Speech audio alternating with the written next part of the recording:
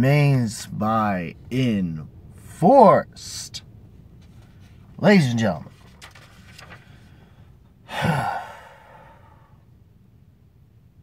thrashers and metalheads alike. Yeah, this lives up to the hype. And it's the album you should be checking out instead of the new Overkill or the new Metallica. Which I didn't mind. Anyone see my review, you know my feelings on it. But yeah, this thing blows that out of the water. Without a question. And that's what we expect from a newer band. I liked their last album, Kill Grind. It was which was released on my birthday at that point in time. It was very nice. And yeah.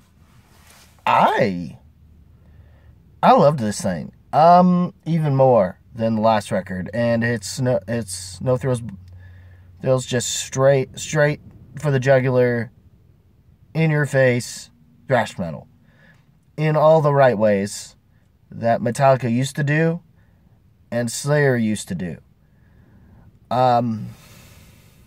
Pretty much. Hell, I get certain kinds of like Seasons of the Abyss vibes on the final track, Empire. Well, at least its intro, specifically. Being similar in style.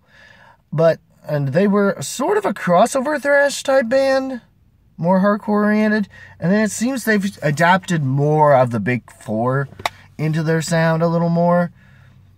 I would say their style is very up there with what, why am I blanking on the band? Swedish, you know. Why am I blanking? It makes me feel sad because I know the singer had passed, and which was too soon, and, you know, just, I'm Catholic. My excuse for why I'm a metalhead. So, rest in peace to dude. But, yeah. Overall, this album is just goes for it. I mean, just goes for it from start to finish, from Aggressive Menace to The Quickening to Hand by My Hand to Avarice to the title track to Mercy Killing Fields to Nation of Fear to Ultraviolence to Starve and to Empire.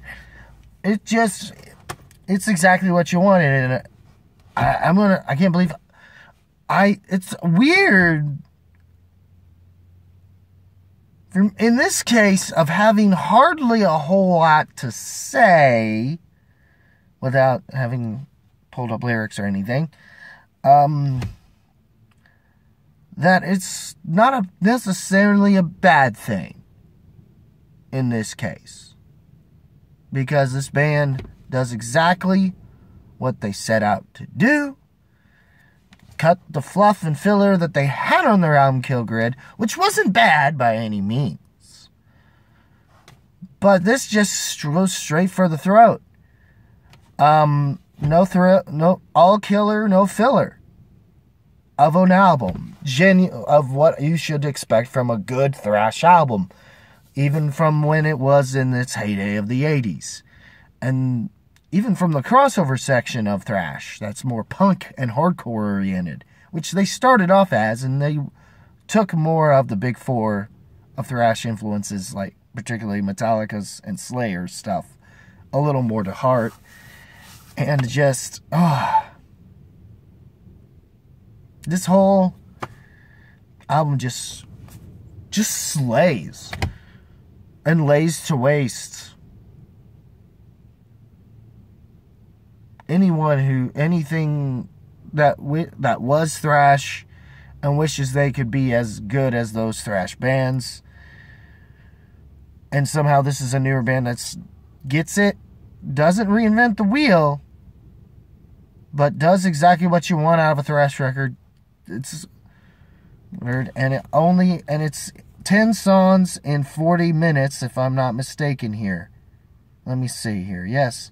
No, 33 minutes. It's straight up 10 songs, 33 minutes, in and out. The longest song comes in at about, it's between the title track and the final track, Empire. which definitely are standouts of this record, which is funny how that is. Because which isn't that far off from 4 minutes. So, other than that, everything else is usually under 4 minutes. It's in and out, it's in your face. It does not fuck around. It gets the job done. It's what a good thrash metal album should be. And yeah. Overall, this album definitely rocks. And will probably have a possible masterclass certification for this year. It's making its way as one of the best records of this year and the best thrash album of 2023, without question. Even though, yeah, you could attest to certain black and thrash album I talked about earlier in the year, but even still, I think this album can get, at least on the hype that they made for themselves off of Kill Grid, they lived up to it and then some. Hell, the album cover, as I have shown, is very, very reminiscent of their previous album in and of itself, but I think is even more, way more intense looking.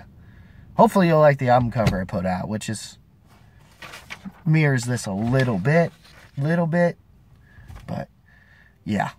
Overall, like I said, just chef's kiss on this thing.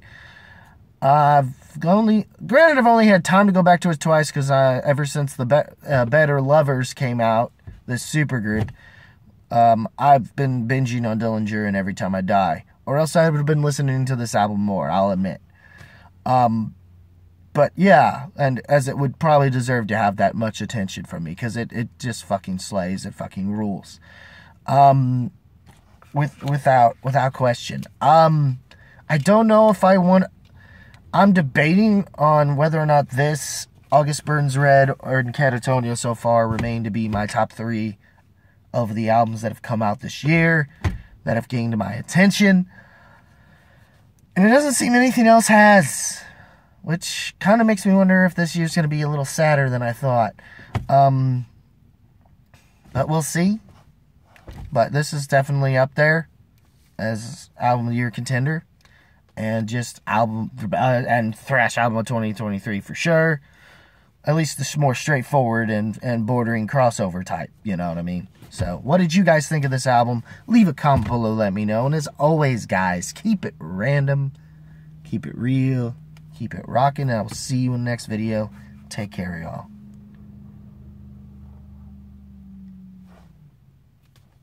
War Remains just this. Please check this out. Give these newer bands that actually give a shit and are making good songs a chance. Just do it. See ya.